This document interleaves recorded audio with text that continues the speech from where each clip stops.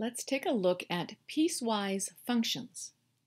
This is a topic found in algebra courses as well as pre-calculus. And the name piecewise function implies the function is made of pieces. We can see in this particular function, in the graphical form, we have 3 pieces, and in the equation form, there are also 3 pieces. Let's look at that parabola piece, which is y equals x squared. Notice that is defined, or the domain is x is less than 2. It's strictly less than 2 because the point 2, 4 is not included in the curve. Then we have f of x equals 6, which is just that single ordered pair at 2, 6.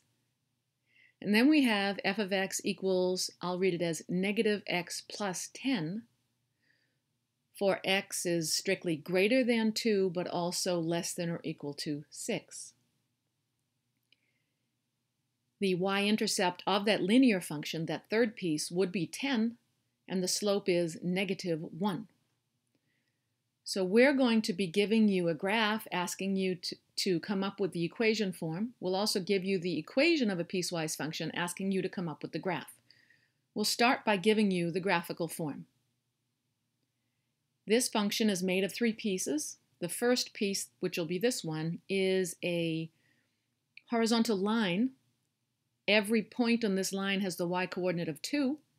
So this equation is of the form f of x equals 2, but it is only defined from negative 6 through negative 2, including the endpoint at negative 6, not including the endpoint at negative 2.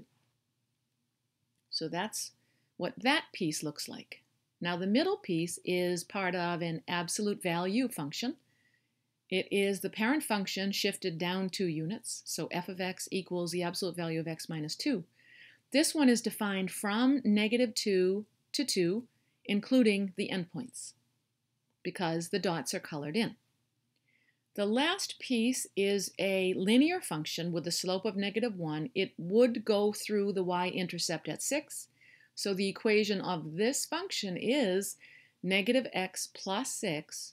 It is defined from 2 through 6, not including the endpoint at 2, but including the endpoint at 6. Now it is very important that we pay attention to which endpoints are included, because as you know, something is a function only if for each input there's exactly one output.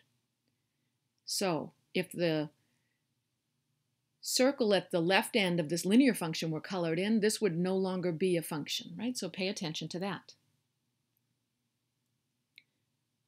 Now the next example, we have a graph, and it's again made of 3 pieces. I have a quadratic piece, I have a linear function that's constant, and I have a linear function with a slope of 1.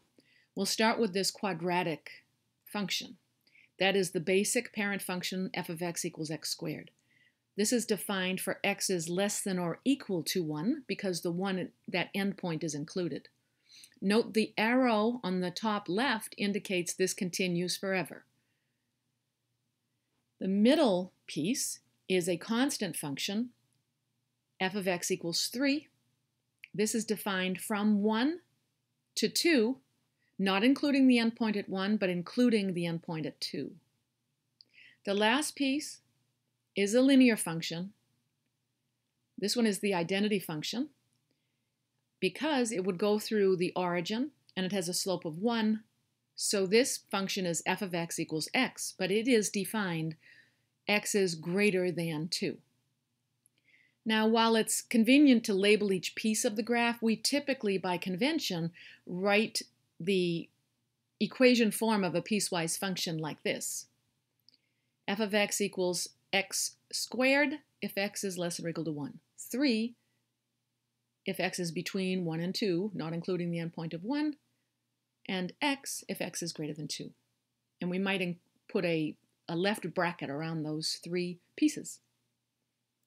So in the next one, we'll give you the definition of the function and we're asking you to graph it. So we'll start by a quadratic piece, x squared if x is less than 0.